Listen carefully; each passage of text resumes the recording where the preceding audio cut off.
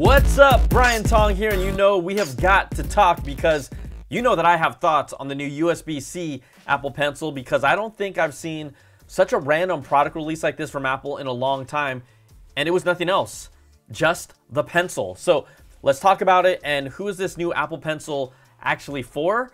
Well, let's just get this out of the way first, all right? If you already have the latest Apple Pencil 2nd generation, you do not need to get this new USB-C Apple Pencil. In fact, you probably don't want to because it does less than the 2nd gen pencil that you currently own.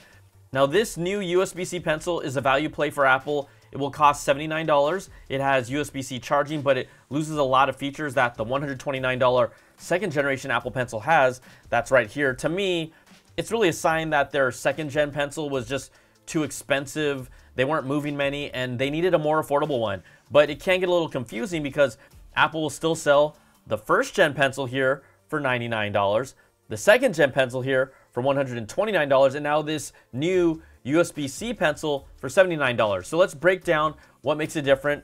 This new pencil now has a sliding cap that allows customers to pair and charge it with a USB-C cable. It still has the matte surface like this one, like the 2nd gen. It has this flat edge on it, and it can magnetically attach to all iPad models with a USB-C port.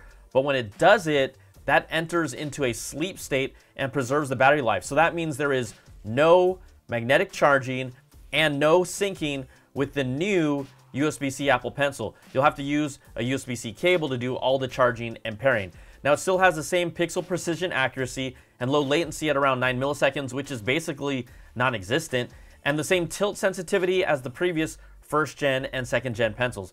And it also supports the hover feature with M2 models of the iPad Pro that's built into some apps, typically the illustrating and drawing apps. So what else are you missing here? Well, compared to the current 2nd gen pencil, Apple even had to include this breakdown in their announcement to just help us out. Now, you won't get pressure sensitivity, and if you're an aspiring digital artist or a professional that's already taken advantage of this, that's gone in the USB-C versions.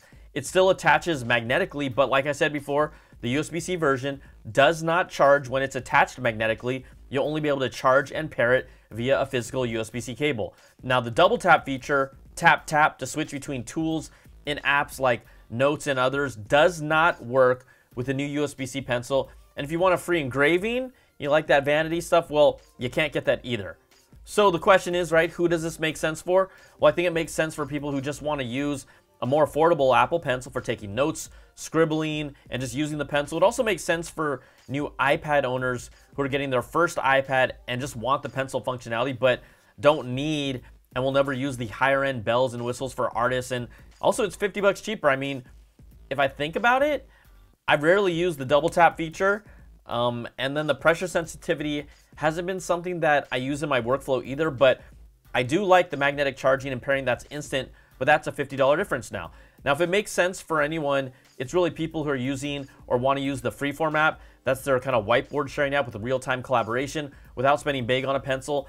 I think this is definitely a better solution for people who own the 10th generation iPad and don't want the cable, plus the dongle, plus the 1st gen Apple Pencil setup that I might have mocked before. Now, that 10th gen iPad is really geared towards the entry-level user, and that's all that most consumers need because does my mama really need a 13-inch iPad Pro, and does she need the top-tier Apple Pencil? Probably not. So I just wanted to break down what this new pencil is all about. It's not an all-new 3rd generation pencil, but really it's a toned-down entry-level pencil in the body of a 2nd generation pencil with a lot friendlier price point. And if you own a 2nd gen Apple Pencil already, hey, there is nothing to see here.